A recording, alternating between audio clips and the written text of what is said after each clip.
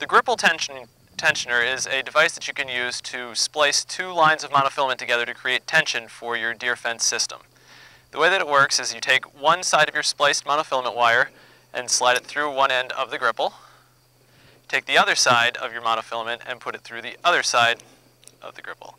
Now as you feed these lines through, they go in such a way that they can't back out. And this is how you create the tension on your monofilament line. This is achieved using the Gripple tensioning tool. The features of this tool is such that you can actually adjust your tension down here on a knob to make sure that you get the appropriate amount of tension on your fence. You simply take your Gripple and open it up all the way, slide in the monofilament wire, and then close it, and it pulls the wire through to create the tension on your fence.